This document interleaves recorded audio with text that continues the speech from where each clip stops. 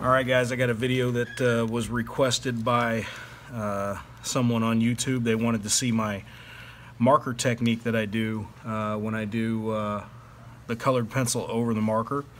You can see my other video on that technique. It's where I take colored pencil and put it over top of an underpainting that I do with markers. So this is showing the underpainting that I do. I'm using Blick Studio markers. This particular one is going to be for the skin. It's 95 peach.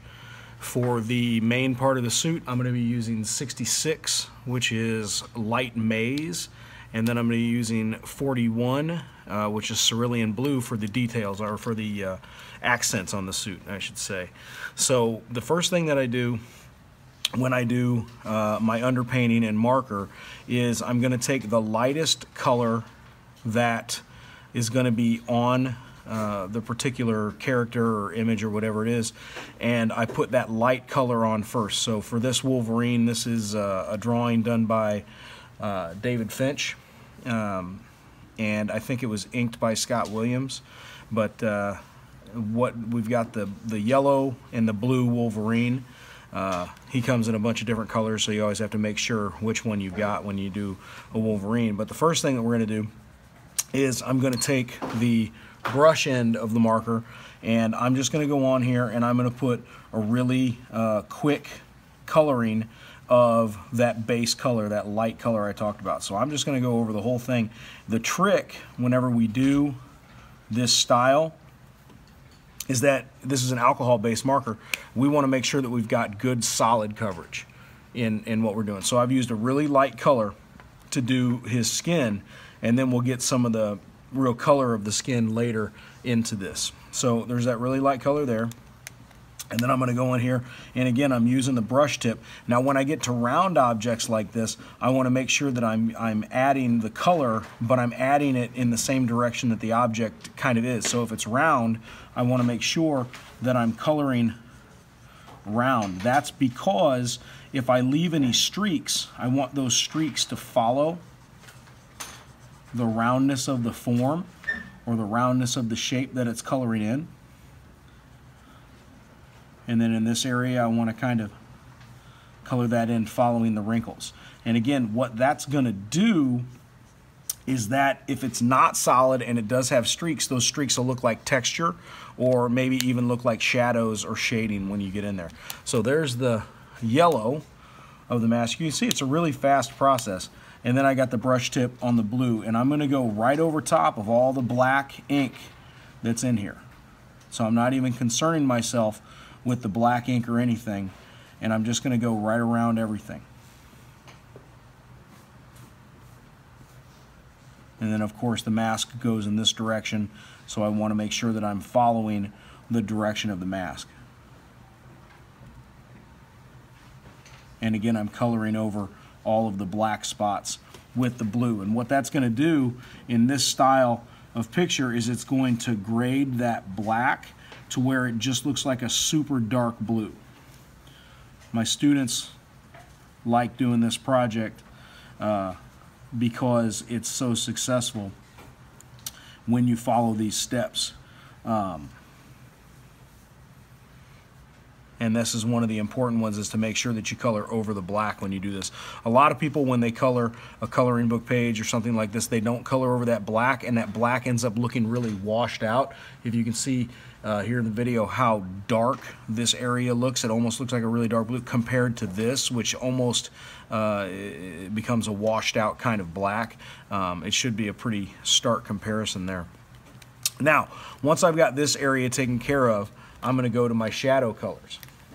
So these are just one step down. Now what's interesting is what I'm going to do with the blue, but I'll save that for a second.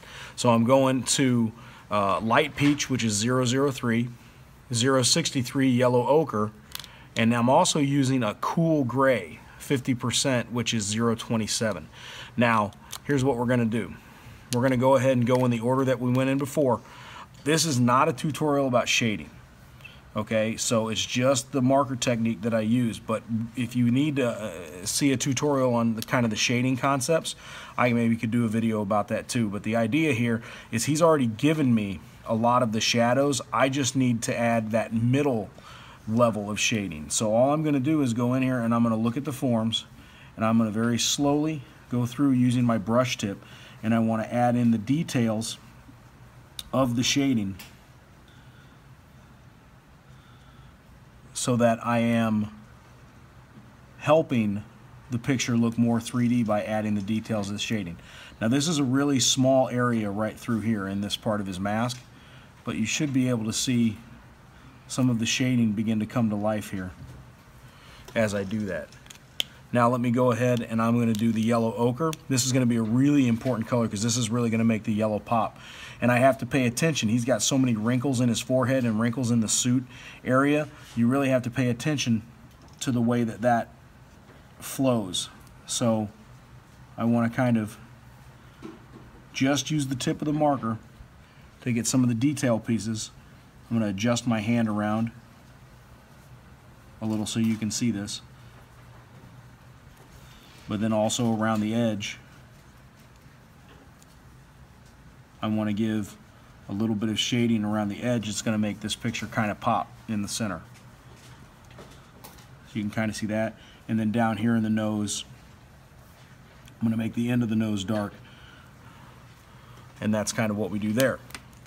Now finally, what I'm going to do is I'm going to use that cool gray to grade down or to shade my blue.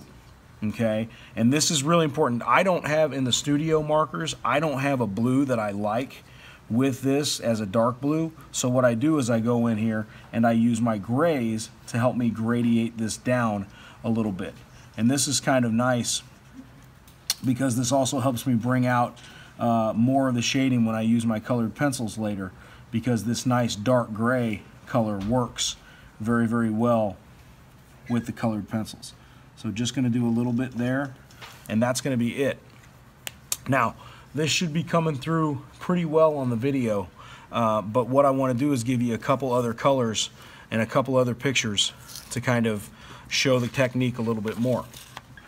So here's a picture.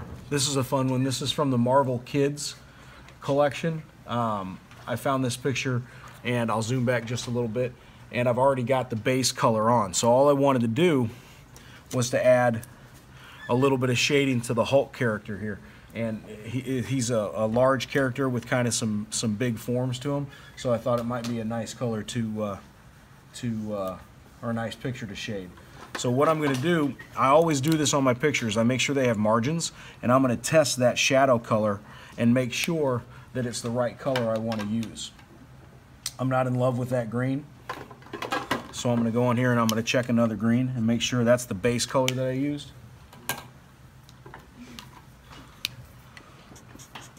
That one's a little bit dark. Hopefully this is the right one. No, way too dark. Let's go back to that first one. I think that first one will work just fine. So here we go. We're going to do just a little bit of shading, and again, this isn't a shading tutorial, but I'm pretending like my light is coming from above, and all I'm going to do is just add some real basic shadows to this guy, going right over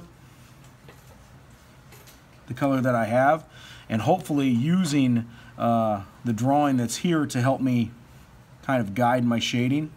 The cool thing about these markers is, what I really like is that they dry. When they dry, they all dry just a little bit lighter.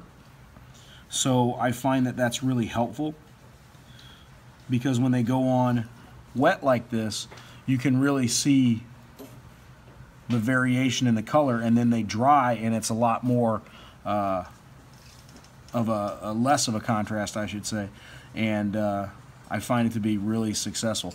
If I want to, I can put a little elbow in right here just by adding a little shadow like this, and I'm going to go in here to his fingers and his hands and add a little bit of shading. Now with the mouth, I can go in here, I can add this, and I will give a little plug here. If you want to have some fun little pictures, if you like superheroes and you want some fun little pictures of color, I think these Marvel Baby Superhero, it's a book. It's got like 75 pages of these drawings in it. I think it's a lot of fun. It's a neat little book, and I found some cool pictures from it and just use those sometimes to just if I want to do like a fun little coloring. So that's kind of how we would do the Hulk. I can do his feet in here too.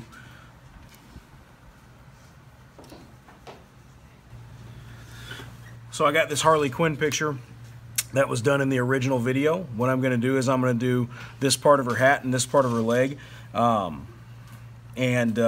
probably fast forward a little bit, put it in like 4 times speed while I do this, just so you can see the process. The colors that I'm using, I'm going to be using 033, which is brick red, and then I'm going to be using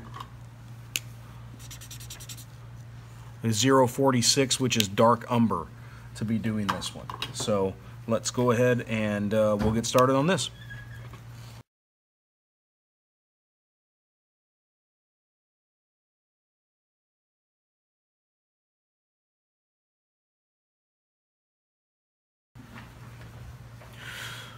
Now I've come back to the dark umber.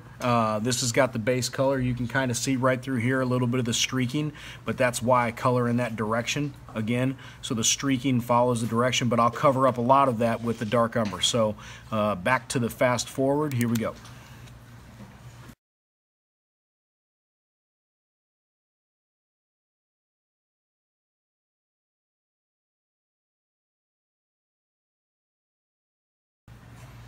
All right, and there you go. So that's kind of the light and the dark colors together. Now this is where the colored pencil aspect comes into it, and I'll just show you this really quickly.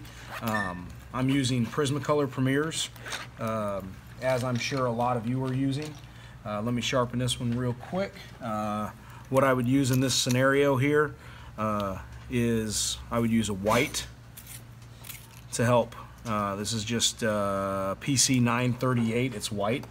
I would use this white to now go over, and these are and can be very opaque if you press super hard, but if you press lightly, they just roll right on top like that, and it brings sort of a pinkish color to the party.